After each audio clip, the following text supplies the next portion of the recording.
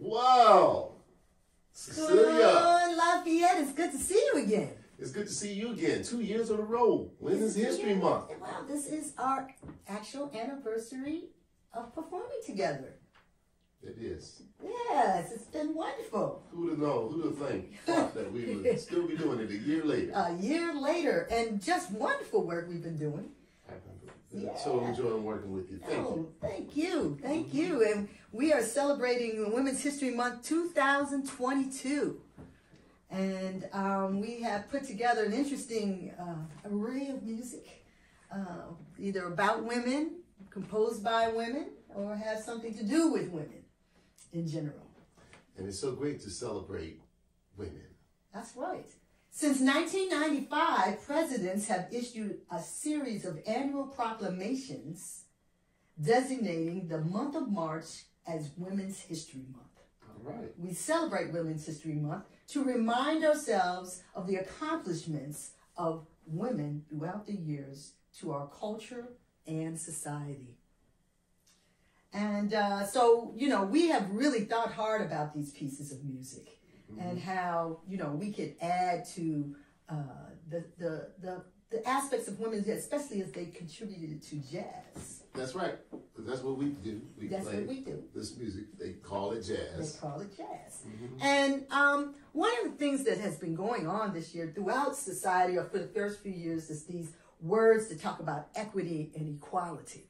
And so I thought we just throw a little bit of, you know, defining words for these two definitions of, you know, very powerful words that help women to blossom in different areas, especially in music, that they have not been able to blossom for in the past. So equality means each individual or group of people are given the same resources or opportunities. Equity recognizes that each person has a different circumstance and is allocated resources and opportunities needed to reach the same outcome. So we throw these words in, not as social scientists, but as musicians who are aware of these things that happen. Those are some very important distinctions, right? Very important. Equity and equality. Yeah. Yes. All right. All right, so we're going to get started with some music, and we're going to do a piece of music by a woman jazz pianist that we don't know a whole lot about. Well, that's a shame we don't know a lot about her. Her name is Miss Shirley Scott, and she was an amazing musician, one of the most amazing practitioners of the organ that you'll ever see. And you were so blessed that you can still go online and see her tearing it up. Miss Shirley Scott. Yeah, not to be confused with Hazel Scott. Who's another great keyboard player. Yeah, but Shirley Scott was from Philadelphia, PA, and that's jazz organ capital of the world. That was where Jimmy Smith hailed from, and or where he was located, and he influenced so many people to change to the organ, either from piano or from other instruments. So this is one of the people that he influenced. Shirley Scott was known as Queen of the Organ. She was born in 1934 down in Philadelphia, PA, same city I was born in, by the way. And she played on a number of great recordings with a couple of great saxophonists. And Eddie Lockjaw Davis is one of them. And In the Kitchen was a hit that he had, and she played on that record. And then later on, she played with Stanley Turrentine, and they made a bunch of soul, jazz, blues records. And she ended up being married to him throughout the 1960s until 1971. They were divorced. And she, very interesting lady. She got her bachelor's and her master's at an HBCU in Pennsylvania called Cheney University. You know about Cheney, right? I do know about Cheney because I used their choir in one of my pieces for Mary Lou Williams, who we're going to talk about. They had a really wonderful choir there. It's a beautiful little quaint college with a gate around it. It's just beautiful. And HBCU stands for? Historically Black Colleges and Universities. Universities. There's lots all over, but she went to school there and taught there. And taught there later in her life. Yes. Yes. So, man, we're going to play this tune. I learned this tune from another great saxophonist that I am so lucky to play with. His name is Houston Person. And this tune that we play a lot in our sets is called Blues Everywhere. Blues Everywhere. So here it is. All right.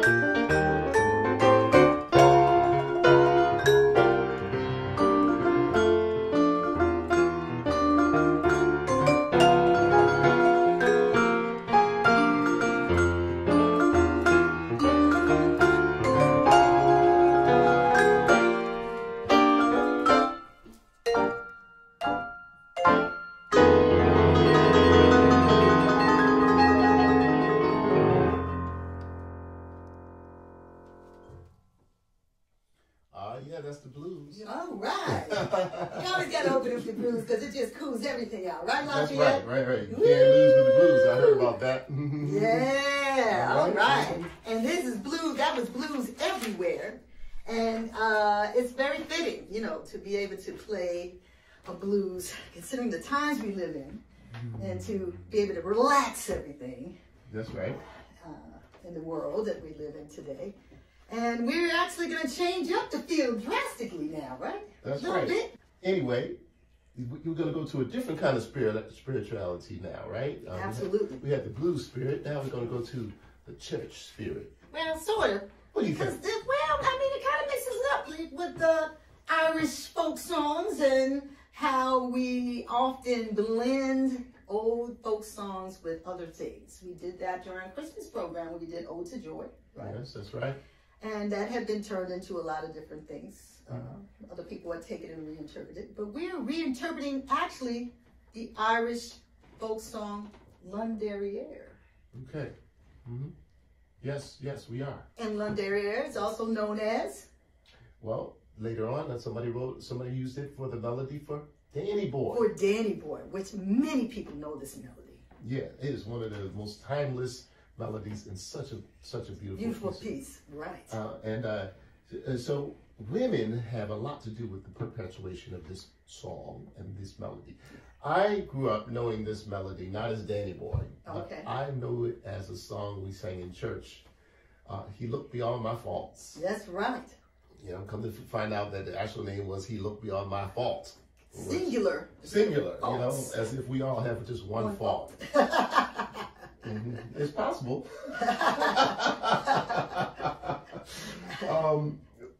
And that piece was, the words were actually redone by Miss Dottie Rambo. Dottie Rambo, who was a very noted gospel vocalist. Yes. And she turned it into something else that, you know, a lot of people who are into the church, and especially church choirs, to a very beautiful rendition. But we don't sing. We're not going to sing. We're not going to sing it. That's right. And so she recorded and published this song in 1968. Okay. And like I said, the women had a lot to do with the history of this song. I'll give you a little brief synopsis. There was a lady named Margaret Onright Weatherly, and she was from Ireland, but was living in the United States. She had a brother-in-law, her brother's husband's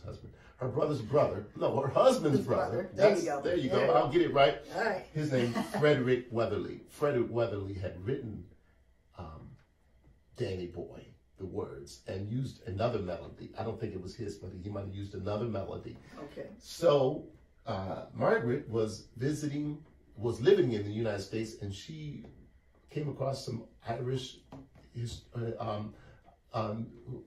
musicians, American musicians, but of Irish descent. Okay. And they were playing this beautiful melody. What is that? They don't know, blah, blah, blah. It is something that their families have taught them forever. And it's just part of the Irish literature. Okay, so she sends word to Frederick, her brother-in-law, and says, get rid of that melody that you already have for Danny Boy. This is better. Okay, wow.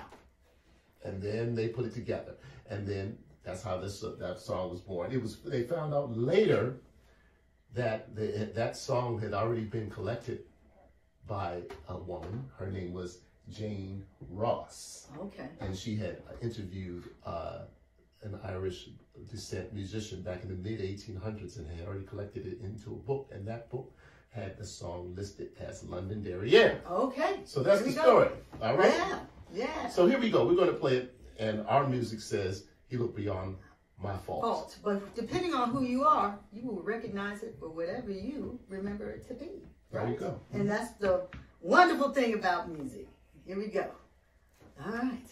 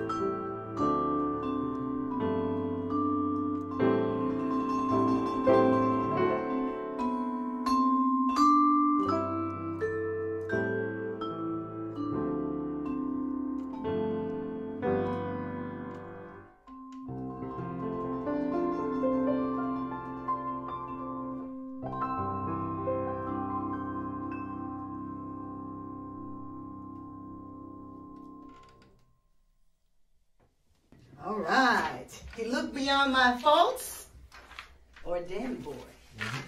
All right. Very good. Love that melody. You almost have to get over it. All right, yeah. So pretty. It's like, oh, we need a little pause after that one. Oh, okay. Pass the tissue. That's right. Pass the tissue. That's right. Okay. So we're gonna go on. We're gonna go on. We're gonna go on to the next piece. Yeah, we're talking about a song written for a wonderful lady. Yes. The wife of Sam Rivers. Sam Rivers was an extraordinary horn player. He wrote a piece for his wife. In fact, we have a couple of pieces that were written for spouses, and this is the one we're going to start with. This piece is called Beatrice. Yes, and his wife's name was Beatrice Rivers, and together they were quite a formidable couple in the business world of jazz. That's right. They had a studio together, and they called it Riv B Studios. Riv for Rivers, B for Beatrice. Right. Studio Riv B, and they also had a production company, and they produced records. And one of the records, the first record that they did for Mr. Sam Rivers was an album called Fuchsia Swing Song. Yes. And on this record, you'll find this this wonderful piece of music, Beatrice. And I just love this piece, and I think you will too. I just wanted to know that she helped manage the operations for her husband, and they had a loving relationship until she passed, and that lasted for 56 years. 56 years of marriage. And a lot of musicians have spouses that help take care of their careers and move them on and help them with their businesses. And Beatrice was one of those women who actually helped Sam move his career along and help with all her business arrangements. And this is a beautiful piece of music. And artistically, in terms of how it's laid out, it's only 16 bars long. Wow. But in terms of the melody, it's so memorable, and the harmonic layout of the piece, those of you who are musicians will find it's almost, I like to use the word ethereal. It's, okay. Yeah, it's, kind of, it moves, but it's also harmonically hard to solo on because it moves in and out of different changes. You got to know your chords. You got to know your chords to play the song. But it's one of the most beautiful ballads that have been written, and we're going to play it for you now. There we go. All right. You started off, right?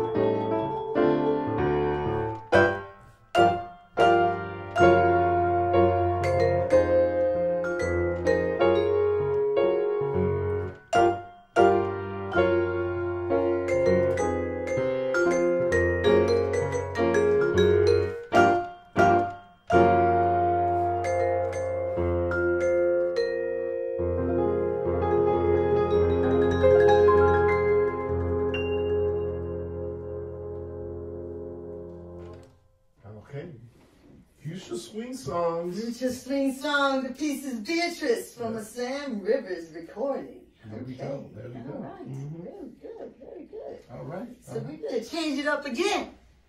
We're going to do something swingy here, right? That's right. And another woman composer, and you know a little bit about her, Miss Betty Comden. At least she was instrumental with the lyrics. She was instrumental with the lyrics. And this piece is called The Party's Over. And it actually comes from a musical called Bells Are Ringing. And it was both a musical and a film. Yeah, right. All right. Mid-1950s, right? Mid-1950s, right? Betty Comden was an American lyricist, playwright, and screenwriter who contributed to numerous Hollywood musicals and Broadway shows of the mid-20th century. Her writing partners were Adolph Green, her writing partner. Yeah. And their relationship in terms of musical partnership spanned over 6 decades. And they are noted to have been the longest running creative partnership in theater history. Wow. You might know some of the old musicals that they wrote together. Singing in the Rain, probably the most noted, and On the Town. And this piece, The Party's Over, is from Bells Are Ringing, a musical of 1956, and a film in 1960. The lead actress, who was also in the Broadway, in the musical, Hollywood musical, I would say, is that her name was Judy Holliday.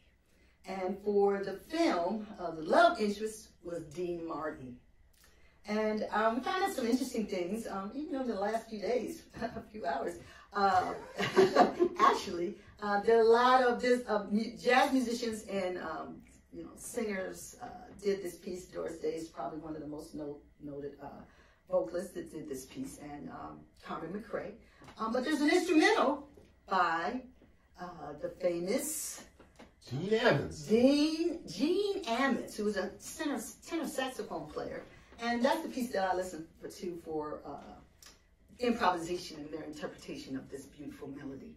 And when I was looking at the recording that he did with this recording, I was curious as to who the piano player was. And I was like, wow, I wonder who was the piano player was. So I got online and I looked it up and found out there was actually a woman playing piano on this piece. Check that out. And I had never heard of her. Her name was Patty Brown. And I looked her up, and she actually had records. She has records out. She's from Seattle, Washington. And she played with a lot of great people. Besides Gene Ammons, she played with Quincy Jones's big band and Oliver Nelson's big band. She didn't get very much attention, and she is a wonderful, wonderful piano player. So I want to pay homage to a pianist that most people didn't know about, including me. Until I heard this wonderful rendition. And me too. I didn't know about her. Yes. I sent you the information in the text early in the morning. Look what I found. Yeah, I was like, get some sleep, Cecilia.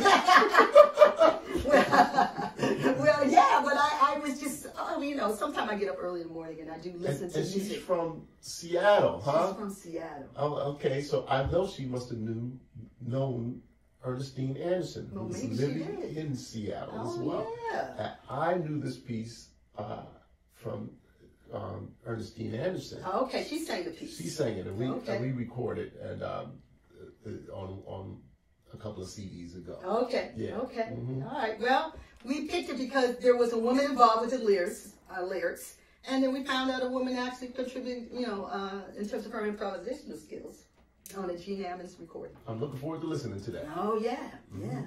So this is called The Party's Over. Let's get it going. All right.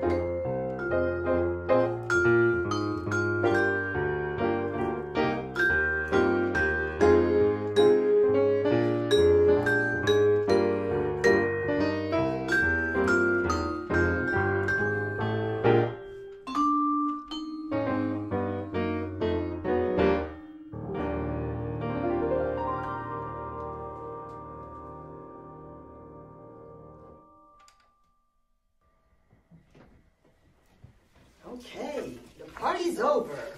Oh, it is. The play on words there, isn't it? Mm-hmm. We're going to keep the party going. We're going to keep the party going. Yes, yes. All right. And we're actually going to do an original by you. An original composition by yours truly, Cecilia Smith.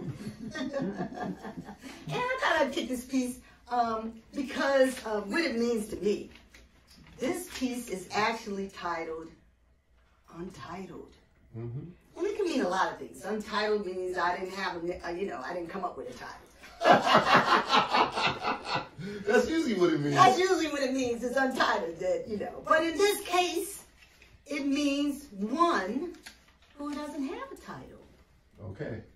As a lot of women turn in terms of instrumentalists and jazz don't get a lot of play in terms of PR associated with it. Mm-hmm. And actually, we also use this word like for heavyweight champions of the world who is not yet titled, right?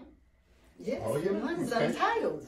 They don't have a title because maybe they didn't win the game, win the match, but they still fight hard. Yeah. So I wanted this to have that kind of meaning, that it's untitled, but it means a lot. Yes. So hopefully you'll get that from this in terms of the chords that I put together and the melody that I placed with this piece. It's a little different, right? Lafayette? It is a little different, and I would say it's definitely one of our most challenging pieces in this set, and you've been known to challenge one with your writing and your arrangement. And I appreciate that. I appreciate that. You know, I'll do my best to, play untitled, and give tribute to those who are unheralded. That's right, unheralded. We've been using that a lot as we've been putting this together. So here we go. Okay. 3, 4, 1, 2.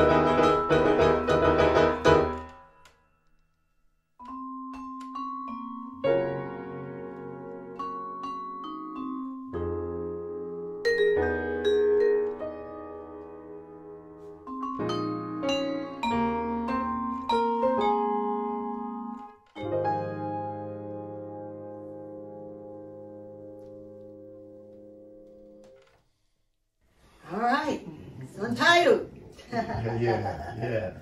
All right. All right, Cecilia. Woo-wee.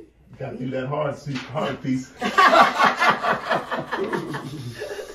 Well, you played it well now, Lafayette. Oh, thank you. Yes, very nice, very nice. All right, so we're going to go on.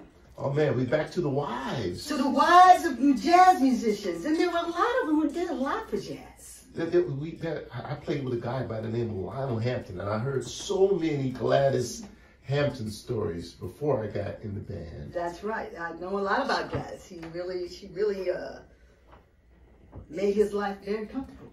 Yeah, well, she was so smart business-wise. She was one of the early black female millionaires, as a matter of fact. Okay. And so her husband, Lionel Hampton, was basically illiterate.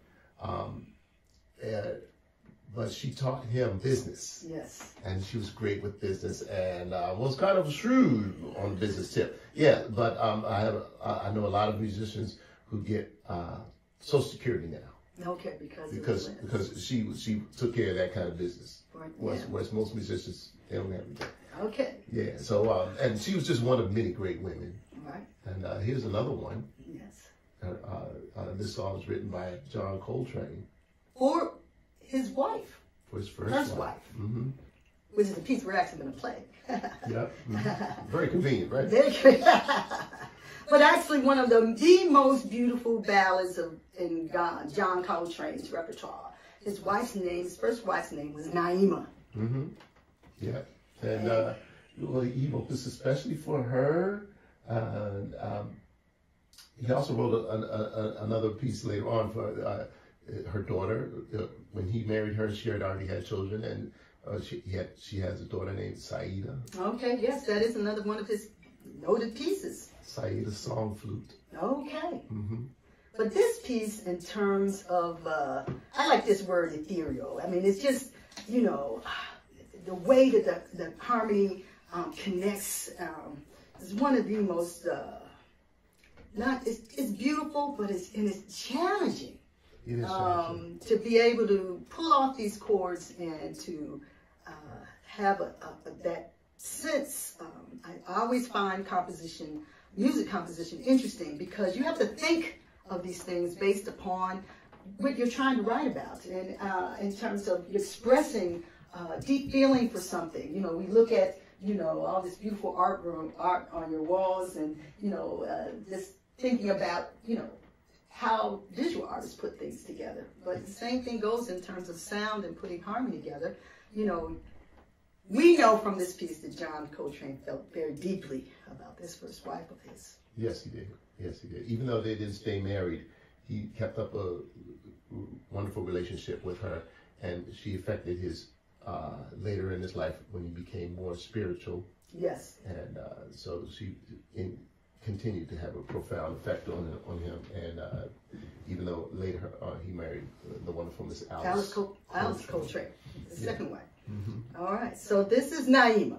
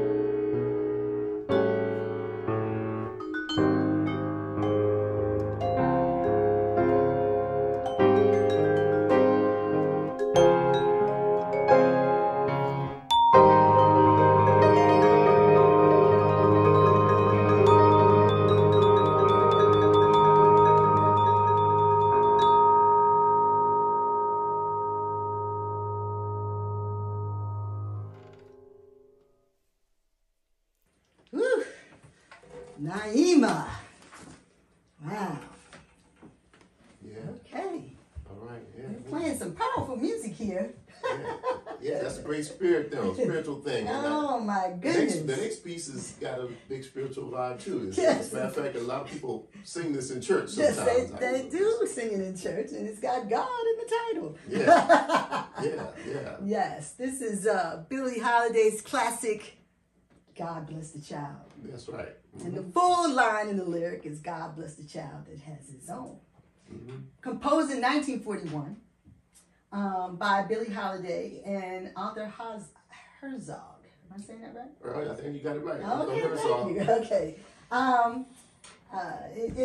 Historically, it has some meaning for Billie Holiday because she actually financed her mother's restaurant. Mm-hmm. She was making some money, huh? Yeah, I guess she was. And as you know, a lot of musicians and artists experience, sometimes there's ebbs and flows in terms of how money is coming in. Mm-hmm. And when Billie needed some cash, her mother turned her down with harsh words, and harsh words were exchanged between the two of them.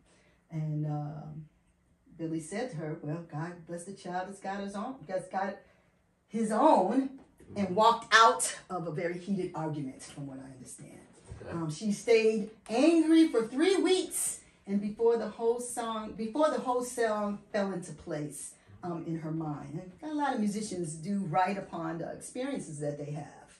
Mm-hmm. And she rushed down. It says that she rushed down to the village and met Arthur Herzog, who picked it out on the piano as she sang to him, as a lot of vocalists do. They hear songs and they say, I hear this and I hear that.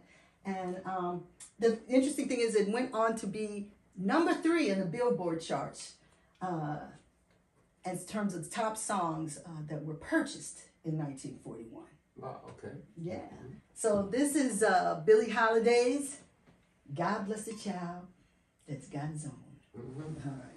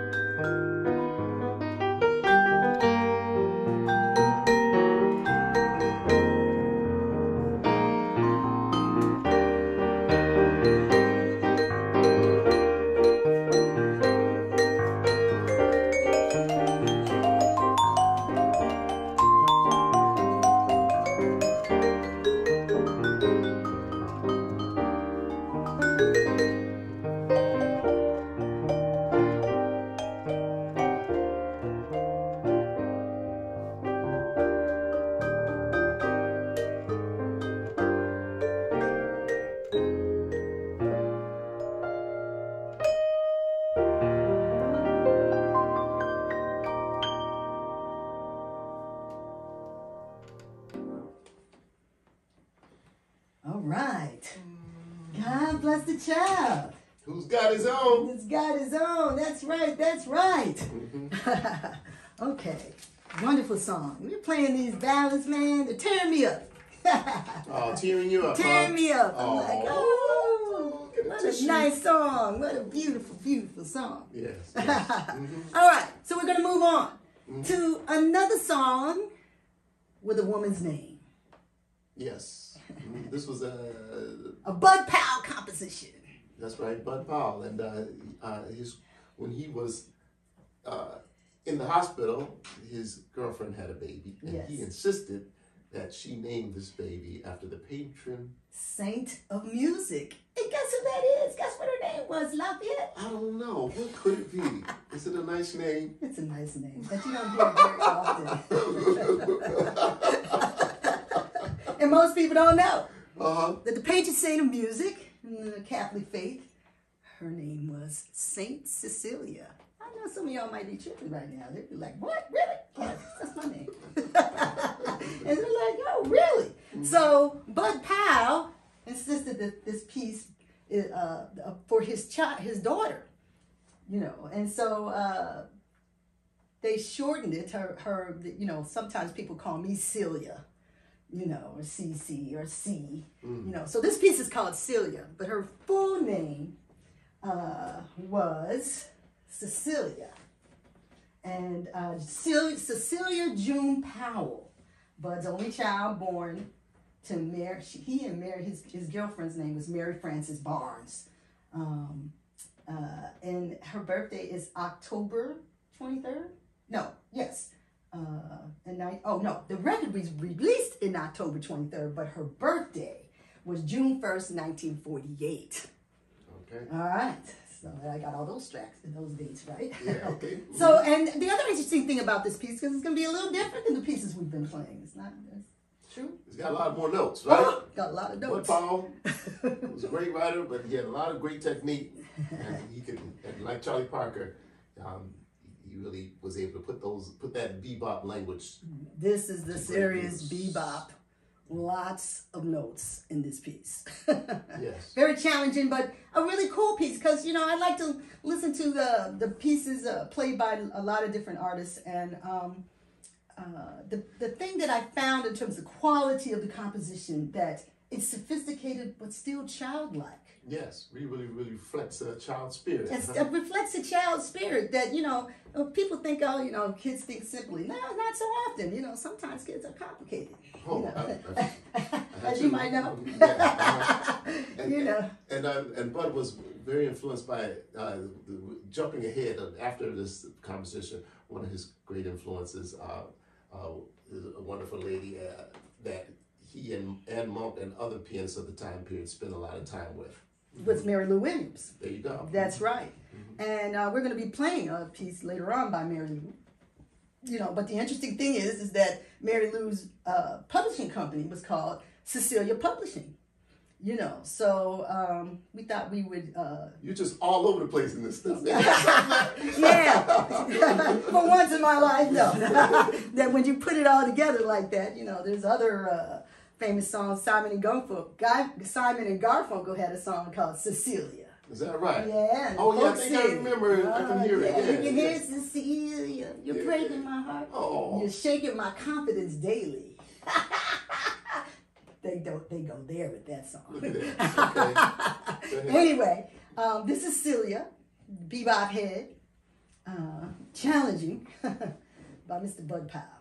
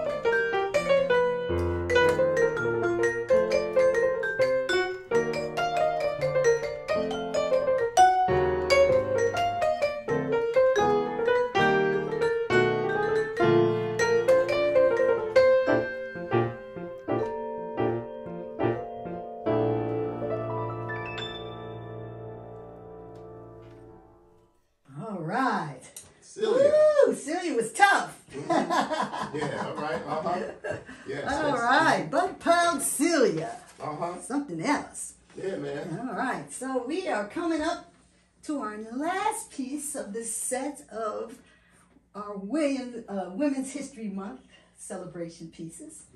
This piece is called "What's Your Story, Morning Glory," and it's by one of jazz's most Celebrated. yeah, she is celebrated, unheralded, but celebrated as the premier jazz pianist, Miss Mary Lou Williams. And I have a project called the Mary Lou Williams Resurgence Project that I've been working on for many, many years that involves Mary Lou Williams, small ensemble pieces, big band pieces, and choir pieces. We've performed all over the country, including the Kennedy Center. And I've actually arranged this piece a couple of times. I've arranged it for a small ensemble, instrumental, small ensemble with a vocalist. I even changed the meter up for a big band arrangement that I have of it. We changed the meter from 4/4 to 3/4 time. I can't really wait to record that.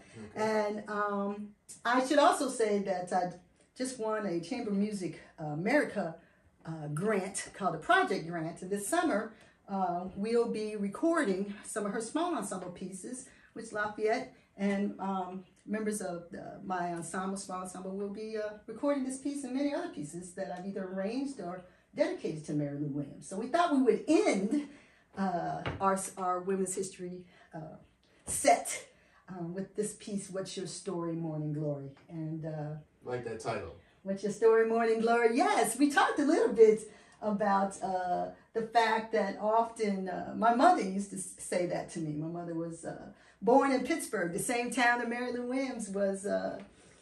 She was born in Georgia, but she was raised in Pittsburgh. Okay. And it's a play on words. The morning glories, of course, are flowers. And so, you know, it's like, you know, they would address their children in this way. "What's your story, morning glory?" Oh, so beautiful. Yeah. Yeah. And the other thing about this piece that it's a blues in D flat.